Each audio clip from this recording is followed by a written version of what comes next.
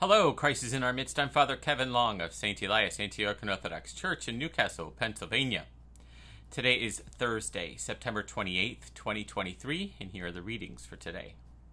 Today's epistle reading is from St. Paul's second letter to the Corinthians, chapter 4, verses 6 through 15. Brethren, it is the God who said, "Let light shine out of the darkness," who has shown in our hearts to give the light of the knowledge of the glory of God in the face of Christ. But we have this treasure in earthen vessels, to show that the transcendent power belongs to God and not to us. We are afflicted in every way, but not crushed, perplexed, but not driven to despair, persecuted, but not forsaken, struck down, but not destroyed, always carrying in the body the death of Jesus, so that the life of Jesus may also be manifested in our bodies.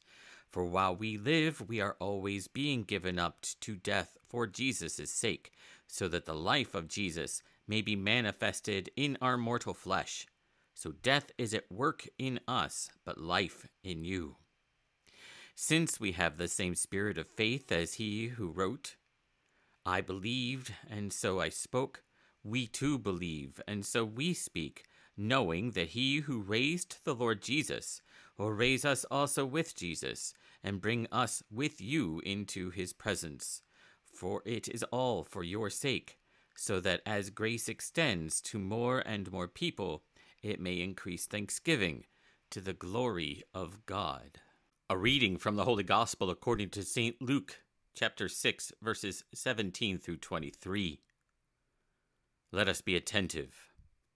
At that time Jesus stood on a level place with a great crowd of his disciples and a great multitude of people from all Judea and Jerusalem and the seacoast of Tyre and Sidon, who came to hear him and to be healed of their diseases.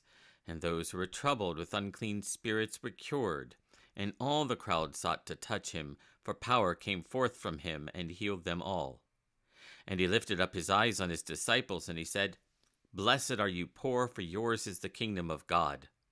Blessed are you that hunger now, for you shall be satisfied. Blessed are you that weep now, for you shall laugh. Blessed are you when men hate you, and when they exclude you and revile you, and cast out your name as evil on account of the Son of Man.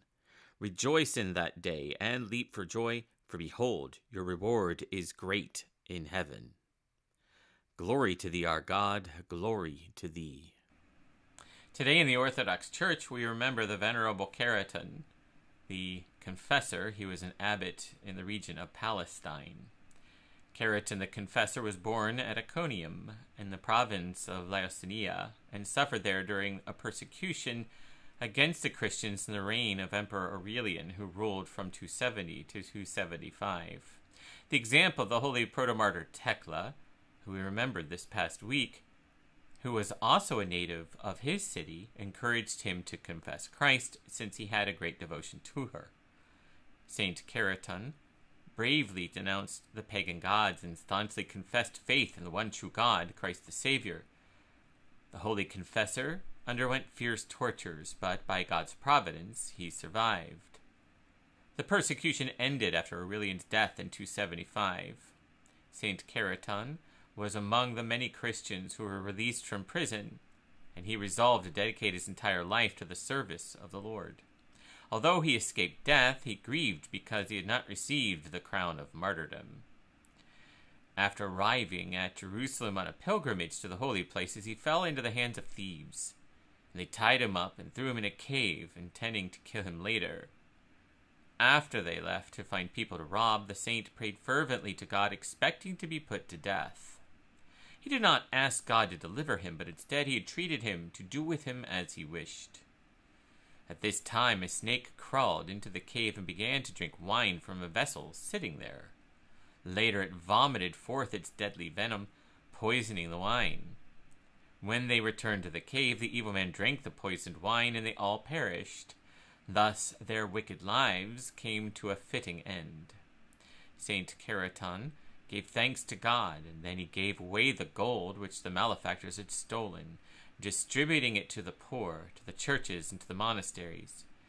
He began his ascetic struggles in the place of his miraculous rescue, and there he built a church. In time, a monastery was established, the renowned Farin Lavra in Palestine. St. Chariton's fame drew many disciples to him. He governed them with parental affection, and he elevated them to the highest degrees of virtue. St. Chariton compiled a strict rule for his monastery. Yearning for solitude, the monk withdrew further into the desert in order to avoid the praise of men. But he never rejected anyone who sought his spiritual guidance. He founded 2 more monasteries, the Jericho, called the Monastery of St. Chariton, and the Sukkah, which was called the Old Lavra. He also brought many Jews and pagans to the Christian faith. At the end of his life, St. Chariton struggled in a cave atop a hill near the Sukkah monastery, but he did not cease to provide guidance for all 3 of the monasteries which he had founded.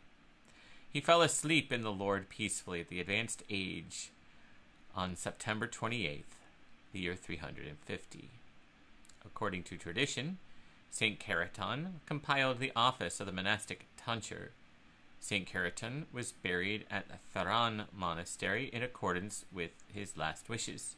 His grace-filled relics were enshrined in the church that had been built on the site of the robber's cave. Through the intercessions of St. Chariton, O Lord Jesus Christ our God, have mercy on us and save us. Amen. Well, thank you very much for joining me today. I pray you have a great day. God bless you and keep you, and God willing, we will see you tomorrow.